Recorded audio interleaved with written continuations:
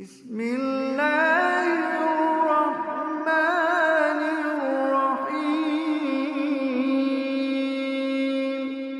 Assalamu alaikum wa rahmatullahi wa barakatuh. This is Muhammad Anisur Rahman Shohagh, Head of School of the Average International School, gonna talk about O-levels and A-levels education system. Mainly আমি কথা বলতে যাচ্ছি English medium education system সম্পর্কে। English medium বলতেই আমরা বুঝি O-levels and A-levels. O-levels A-levels যখনই আমরা কথা বলতে যাই সেটা নিয়ে আমাদের অনেক প্রশ্ন আমাদের মনের ভিতরে চলে আসে। কি শিক্ষার্থী, কি প্যারেন্টস, কি অন্যান্য ভিউয়ার যারা রয়েছেন সকলের মনেই ইংলিশ মিডিয়াম সম্পর্কে আমাদের অনেক কোশ্চেন আছে যেগুলোর অ্যান্সার আমরা আসলে জানি না, কিন্তু আমরা জানার চেষ্টা করছি। তো ভিউয়ার্স, আমি আপনাদের সুবিধার্থে জানাচ্ছি যে আমি উইশ কাউন্সিলের সাথে দীর্ঘ 12 ইয়ার্স কাজ করছি আলহামদুলিল্লাহ। তো এই 12 ইয়ার্সে আমি কাজ করেছি বাংলাদেশের অলমোস্ট সব বড় বড় স্কুলগুলির সাথে আমার এই উইশ কাউন্সিলের সাথে কাজ করার সুবিধার্থে। তো সেই প্রেক্ষাপটে সেই এক্সপেরিয়েন্সের আলোকে অ্যাজ ওয়েল অ্যাজ আমি অ্যাভারেজ ইন্টারন্যাশনাল স্কুলের হেড অফ স্কুল, এই দুই এক্সপেরিয়েন্সের সম্মিলিত প্রচেষ্টায় আপনাদের জন্য 3 মিনিটসের একটি কন্টিনিউয়াসলি সিরিজ আকারে আমি নিয়ে এসেছি। তো ইনশাল্লাহ আপনারা যদি এই সিরিজগুলি কন্টিনিউ আপনারা দেখেন তাহলে আপনাদের সকল কোশ্চেনগুলির আনসার ইনশাল্লাহ এখান থেকে পেয়ে যাবেন।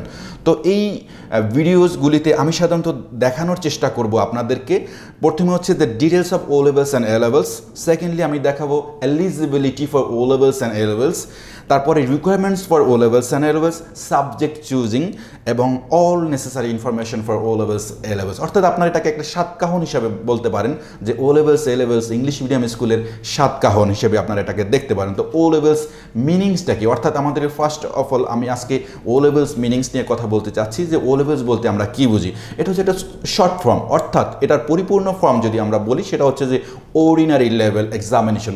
It's an international examination. আমরা সবাই জানি যে একই কোশ্চেনে একই সিলেবাসে সারা বিশ্বের অনেকগুলি কান্ট্রিতে একই সময় এক্সামিনেশন হয়ে থাকে O-levels কিংবা A-levels। অর্থাৎ O-levelsকে আমাদের দেশীয় যে এক্সামিনেশন SSC বা সেকেন্ডারি স্কুল সার্টিফিকেটের সমমান হিসেবে গণ্য করা হয়। তো O-levelsের পরিপূর্ণ যে ইন্টারন্যাশনাল রূপ রয়েছে সেটাকে, অর্থাৎ ইউকে বেসড এডুকেশনাল কারিকুলামে এদেরকে GCSE হিসেবে বলা হয় O-levelsের আরেক নাম, যেটার কমপ্লিট ফর্ম হচ্ছে general certificates of secondary education. অর্থাৎ এটা ইউকে বেসড এক্সামিনেশন, যেটা আমরা আমাদের কান্ট্রিতে কন্ডাক্ট করা হয় through wish council, Edexcel and ক্যামব্রিজের আন্ডারে, দুটো বোর্ডের আন্ডারে এই এক্সামিনেশনটা কন্ডাক্ট করা হয় এবং এক্সামিনেশনটা ফুললি উইশ কাউন্সিল এক্সামিনেশনটা নিয়ে থাকে। অর্থাৎ লজিস্টিক যতগুলি সাপোর্ট আছে সব উইশ কাউন্সিল প্রোভাইড করে থাকে এটার জন্য। তো O-levelsে আমাদের এলিজিবিলিটিগুলি কী কী, অর্থাৎ কিভাবে কি কি কোয়ালিফিকেশন থাকলে আমরা O-levels কোয়ালিফাই করতে পারে একজন স্টুডেন্ট, সে নিয়ে আমি একটু শর্ট ডেসক্রিপশন দেবো এখানে। যে প্রথমে আমি যাচ্ছি যে how we do seat for this exams, অর্থাৎ আমরা এই এক্সামিনেশনের জন্য আমাদের স্টুডেন্ট, আমাদের সন্তানরা কিভাবে বসতে পারে। এটার প্রথম ক্রাইটেরিয়া কি, নাম্বার 1 ক্রাইটেরিয়া হচ্ছে যে কোনো স্টুডেন্ট এখানে স্কুল থেকে, অর্থাৎ বাংলাদেশ সরকার অ্যাপ্রুভড, বাংলাদেশ গভর্নমেন্ট অ্যাপ্রুভ, আমি আবারও বলছি বাংলাদেশ সরকার অ্যাপ্রুভ যে কোনো স্কুল এবং wish council, Cambridge or Edexcel approve যে কোনো স্কুল থেকে যে কোনো একজন স্টুডেন্ট হিসেবে ওখানে O-levelsের জন্য রেজিস্ট্রেশন নিতে পারে।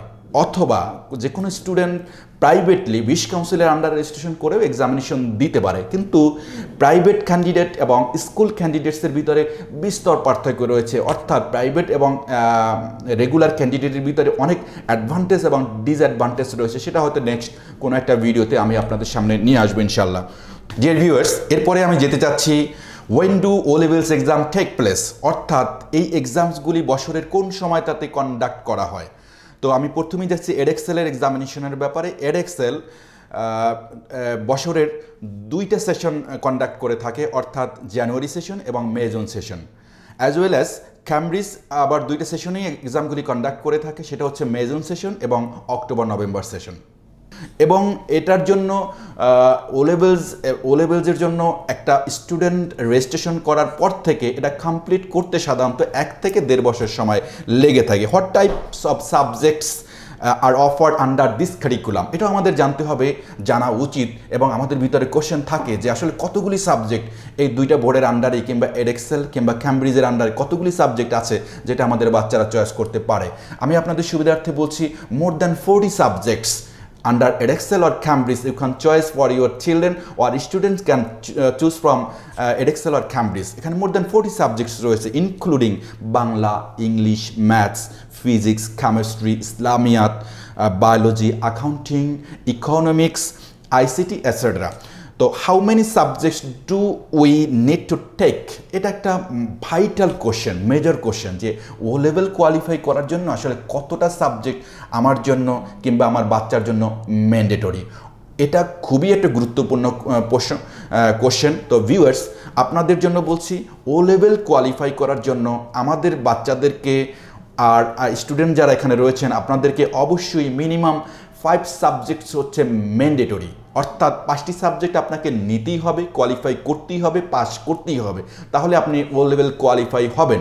এবং 6 or 7 is more then standard, অর্থাৎ আপনি যদি স্ট্যান্ডার্ড লেভেলের ও লেভেলের সার্টিফিকেট নিতে চান তো you will have to take 6 or 7 subjects. কিন্তু ব্যাপার হচ্ছে যদি if you crazy enough to set for more examination then you can take 10, 11, 12 subjects, no problem at all. তো ভিউয়ার্স, আজকে পর্যন্তই। আগামীকালকে অথবা অন্য সিরিজে আমি আবার এই সিরিজের দ্বিতীয় ভিডিও নিয়ে আপনাদের সম্মুখে আসবো। সে পর্যন্ত আপনারা সবাই ভালো থাকবেন, আমাদের সবার জন্য দোয়া করবেন। আসসালামু আলাইকুম রহমতুল্লাহি ওয়া বারাকাতুহু।